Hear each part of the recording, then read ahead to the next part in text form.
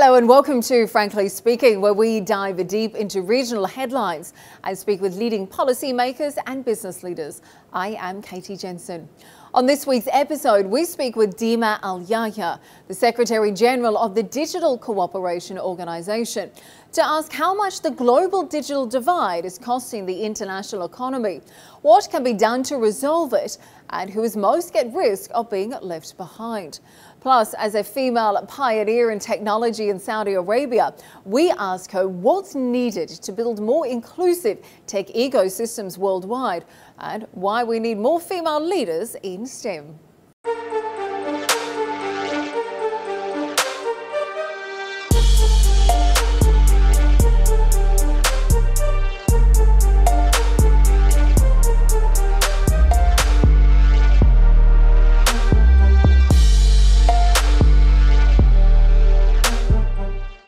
Ms. Al Yahya, thank you for joining us today on Frankly Speaking.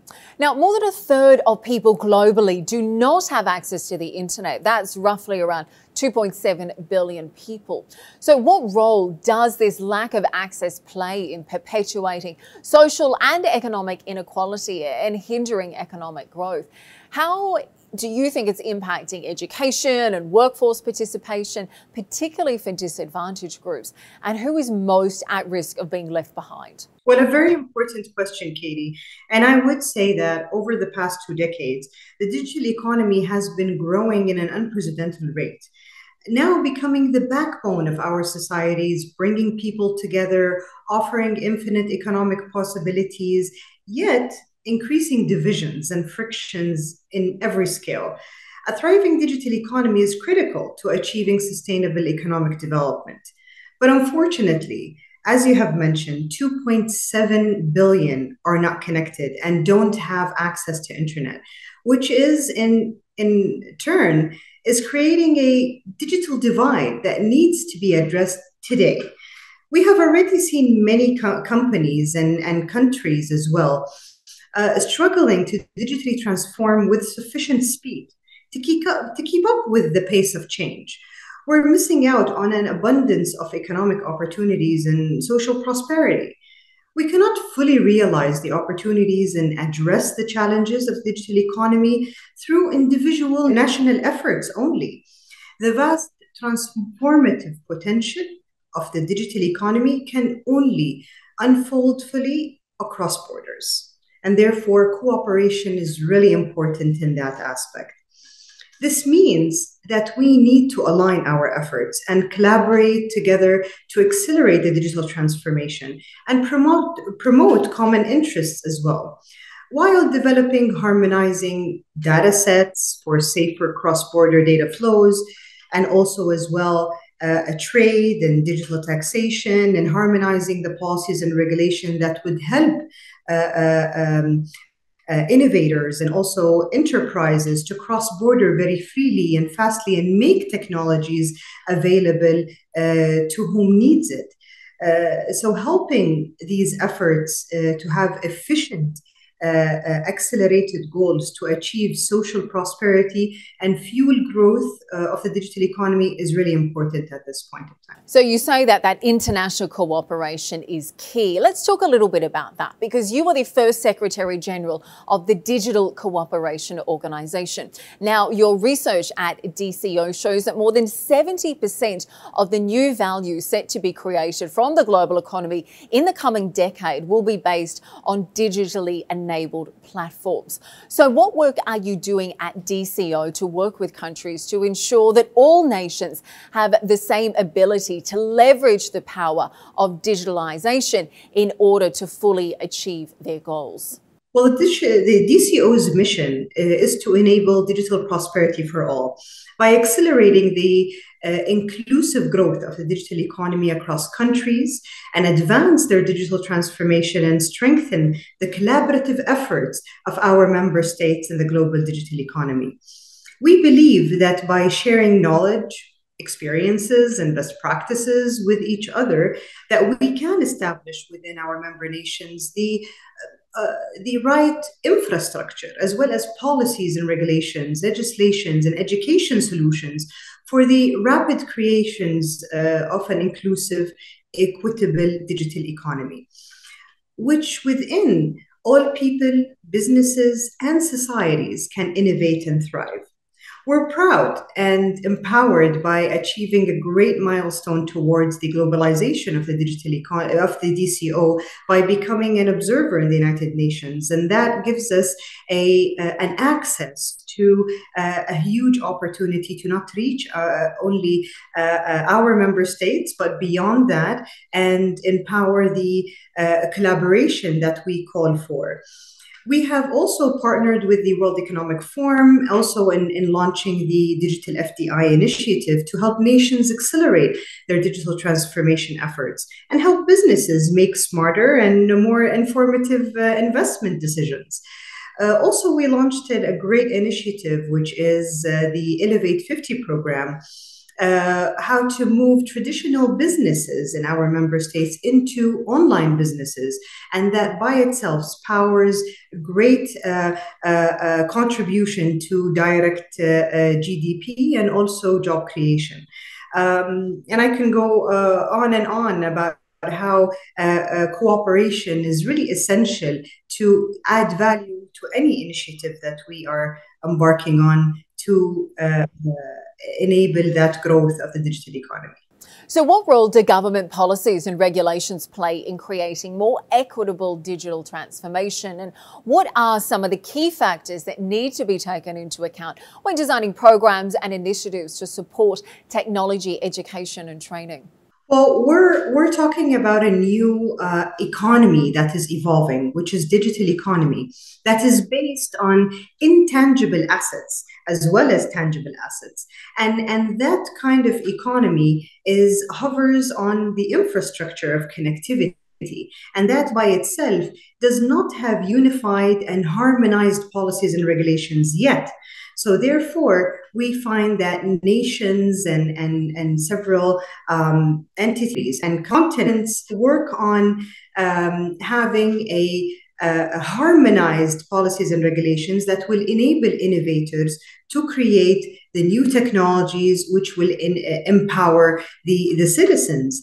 Therefore, it is important to work with other organizations like the United Nations, for instance, and also ITU and OECD, and also work with member countries themselves to try to bring in that unified message and unified policies and regulation that will help innovators to cross border, as well as for nations to start sharing data. We have been fortunate to work on several initiatives with the UN agencies like the Secretary General Envoy on Technology, where we are looking at initiatives that will complement the efforts on the Global Digital Compact initiatives. And we strive to help governments to develop and adopt policies to create innovative and investment-friendly and attractive environments, as well as we hope that decision makers and leaders and industries, leaders of industries and policymakers would reach out, and we would work with the DCO and become part of our ecosystem, where we bring in governments, private sector, and civil society to create one ecosystem that can thrive and leapfrog and accelerate digital economy. Well, let's talk about creating an attractive environment, because clearly these international talks are essential, but cost is still very prohibitive in many countries around the world when we talk about internet access and digital efforts. Take a country like Tanzania, for example. A smartphone there can often cost as much as 60% of an individual's monthly income. So how are recent developments in technology, things like satellite internet or lower cost smartphones, how is that helping to bridge the gap in the digital divide?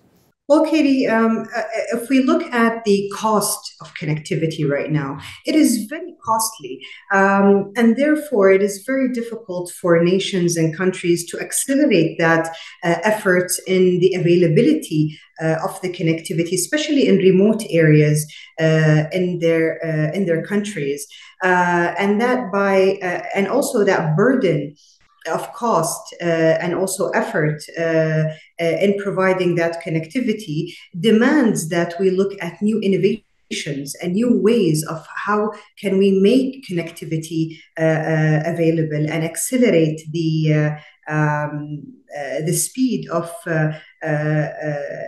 getting people access to knowledge and also access to applications for them to use and become more productive.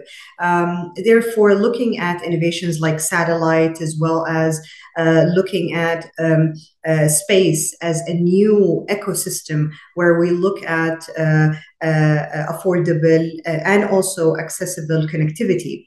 But going back to the affordability, as you've mentioned, it's not enough that we are connected. We do also have a big challenge, which is the affordability of the devices and services as well.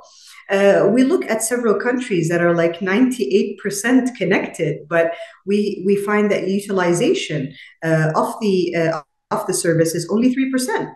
And that's because of the high cost of either the devices or the services. In DCO, we are working with other governments on several projects that will look into specifically the affordability, which is improving accessibility and reduce the cost of connectivity, and build digital skills through formal education programs and initiatives for people already in the workforce, and help more SMEs and small and startups to capitalize on the growing digital economy by breaking the borders of our member countries and creating one marketplace for them to flourish within a population of more than 600 million that we represent right now. And ensure an even playing field for all stakeholders. Now, one other big issue, particularly when we're talking about developing nations as well, is data privacy and security. How can we make sure that we are securing those areas, particularly for vulnerable populations? Well, I think, Katie, the word is trust. And I think it's very important that we build that trust within the nation itself, between the citizens and the governments, as well as the governments together. It is very, that's by itself is important, that will enable the placement of any policies and regulations that are harmonized and where member countries or either the globe approves. And I think also the private sector has a big role in such kind of providing that trust. And the digital economy raises its own challenges too, in areas such as ethics and trust and sustainability. We have already seen the problems of misinformation and misuse of personal data. So having the private sector being aware and providing that trust to the citizens and users is really essential. We need to align our efforts and collaborate to accelerate digital transformation and provide common interests, while developing and harmonizing, as we mentioned before, data sets for safer cross-border data flows. The DCO has adopted a data privacy statement and a call for action for AI, and is working with other governments on several projects.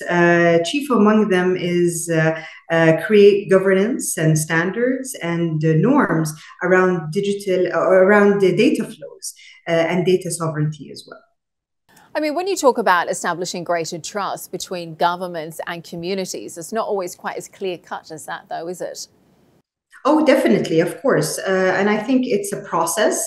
I really believe that by engaging the private sector from the beginning with governments to co-create and co-design together the right policies and regulations that will enable private sector, but at the same time will protect also the governments and the citizens, that will accelerate that trust. And you make an interesting point about the role of the private sector there, because you've been doing some fascinating work with the World Economic Forum, looking at how to help countries increase their foreign direct investment into digital economies. How can countries create a favourable environment for digital FDI, and what role do governments play in this process? We've launched a collaboration with the World Economic Forum, the Digital FDI Initiative, to identify what is the biggest challenges to growing these digital economies and help implement measures that will create a digital-friendly environments for foreign direct investments. So we study the environment and the ecosystem of each of our member countries, and we see where are the sectors that really needs and demands that investment. Also, what kind of technologies that are missing that needs to be adapted and attracted to come into the country. We launched this initiative already in Pakistan and Rwanda, and we will be soon launching it in all our member countries. So it is very specific or environment specific, where the objective is to create stimulus business environments and direct the private sector or the enterprises to the actual opportunities and the actual need. And with foreign direct investment, it's not just impacting positively in terms of bringing in financials or investments to the country, but also with it comes in new technologies, skills and knowledge, experience transfer, and also contribution to GDP and job creation. So accessibility, affordability, and really that exchange of information is going to be key.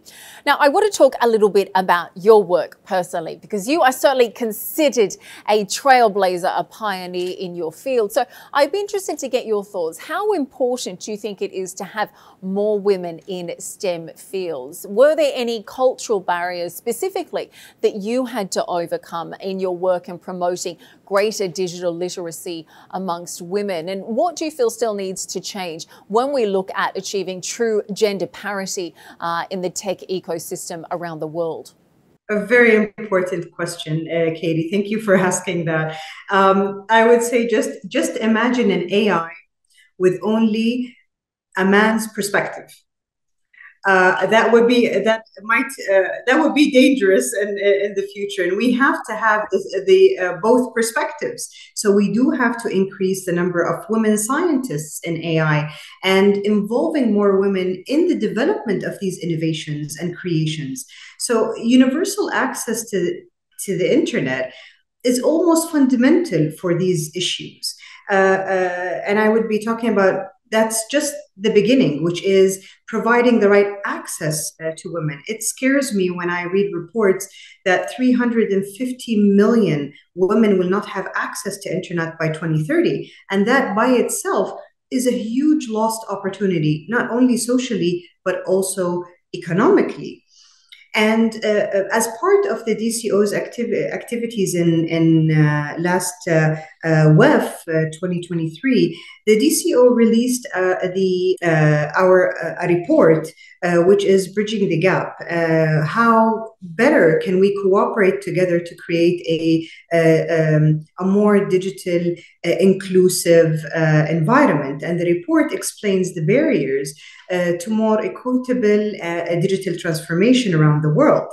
And the report highlights that there is a long way to go and a lot of barriers when it comes to inclusion and also equality.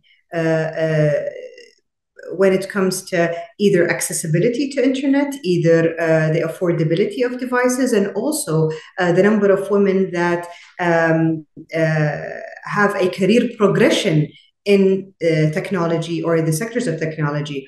An example on that, we see in Saudi Arabia that 56% of ICT graduates are women organically, which is something that is very unique, and where the world is facing a challenge of attracting more women and girls to science and technology. Saudi Arabia has that organically, but where is the challenge? The challenge is sustainability. After they graduate, we see the reduction within women in the sector. And we have seen that Vision 2030 supported Saudi Arabia in increasing that number from 16% to now 35% women in the ICT sector. Therefore, governments, the work of governments are very essential to make sure that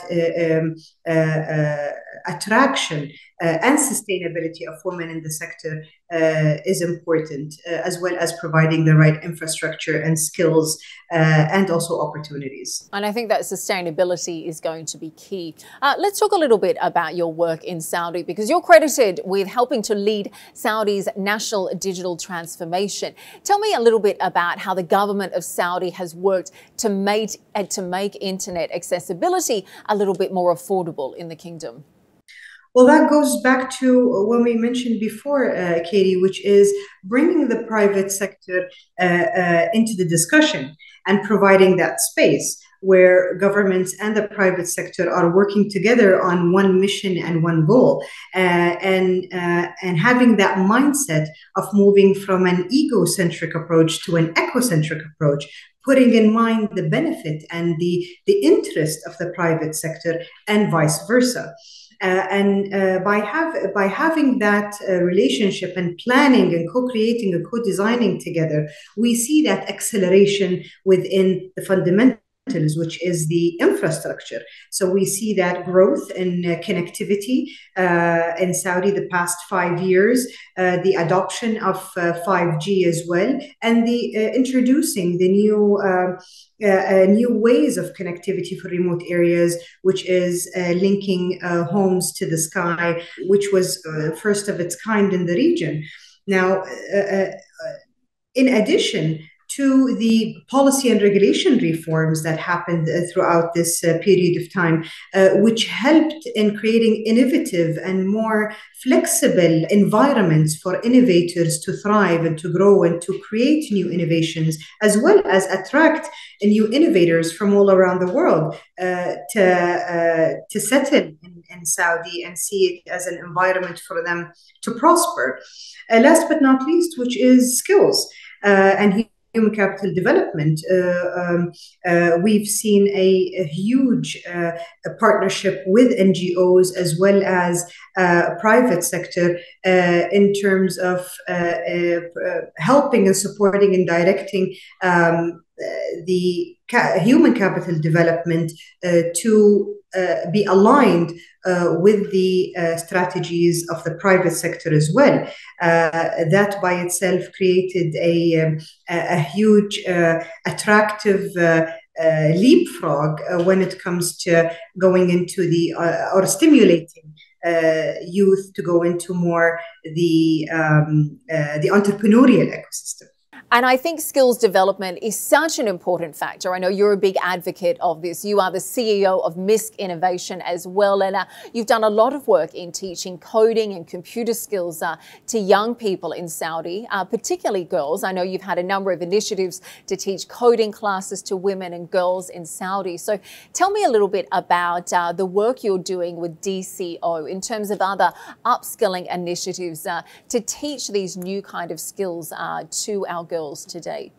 Well, that's a very sensitive subject, Katie. I'm very passionate about it. I'm actually a developer enthusiast. I see that skills are very essential, and it's not just about providing the right skills for our youth, but also helping and supporting them evolve in terms of a mindset. And we see that coding is one of the skills that provides the right language that will help and support in stimulating that mindset. So coding supports and helps in adapting critical problem solving, analytical thinking, and therefore it gives a broader perspective of just providing that skill and teaching how to fish. But I really do believe that we have to work with our youth on how to enable them with the right skills for them to create a new fishing tools and expand the perspective and their mindset to other solutions and how to analyze problems to create the right solutions. Throughout the years, we have been working on a lot of programs that stimulate such kind of mindset and as well as provide the right skills, from establishing skills academies to partnering with global institutions that will help and bring in that knowledge. And also, how can we enable continuous learning mindset and make sure that our youth and as well as our talents in the workforce continue to grow in skills.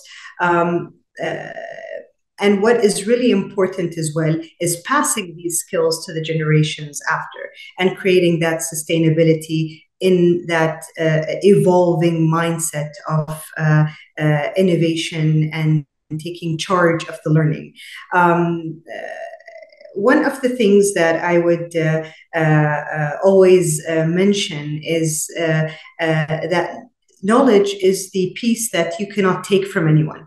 So it is a giving opportunity for us to enable our youth to be the leaders of the future.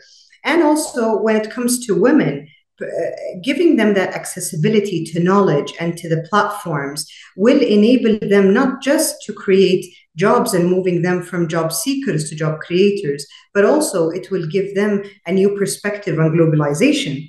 I would give just a small story that I'm passionate about. In my days in Microsoft, I met a woman that lived in a city called Taif, and it was one of the cities that was known for their rose farms. So she created products from these roses. She was a widow with 6 kids, and she used to sell these products in just the city or the village that she was in. The thing is, she was looking for trainings and learning programs to help her create an e-commerce platform.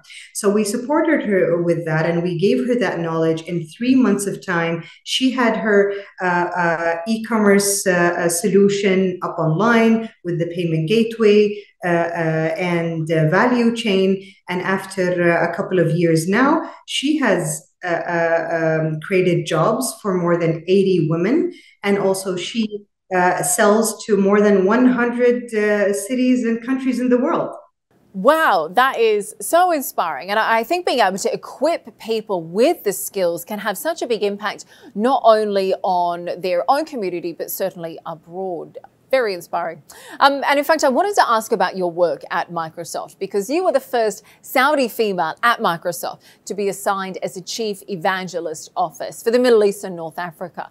So in your experience, what role did technology companies have to play in promoting better affordability to enable access to the digital economy? What does DCO do to help these companies ensure that their products and their services are accessible to all? Well, first of all, Katie, going back to the availability of data and the availability of the quality data, we see that private sector, by providing them the need and providing them the right data for them to invest in countries, that will help them to prosper quickly and therefore provide the right jobs and also the right growth opportunities for the youth. And by having having that stimulus business environment, we will reach to a balance when it comes to the cost of services and also devices. Second is by providing the right policy and regulation recommendation that will give the flexibility in terms of the cross-border expansion for enterprises and businesses. And by removing these barriers of expansion, that will accelerate the availability of technologies in the countries. Therefore, it will affect the prices of these services as well. Also, when it comes to increasing the manufacturing activities by providing the right incentives for more service providers, hardware service providers, to have more locations and expand in terms of markets. So the more availability and the low cost of the production of these devices, the increase of the prices will be lucrative for them. And this is the role of TCO, where we are the facilitator between the governments and the private sector in providing also the right data and the right direction and the recommendation as being an advisor as well, to help in achieving that balance when it comes to availability of service and the cost, or availability of devices and the cost. So the supply and demand. Well, certainly some incredible initiatives, and so important in order to be able to bridge that digital divide and try and create better economic and social equality as well. Ms. Deemah Al Yahya, thank you so much for joining us today on Frankly Speaking. We appreciate your time. Thank you for having me. I appreciate it. Thank you.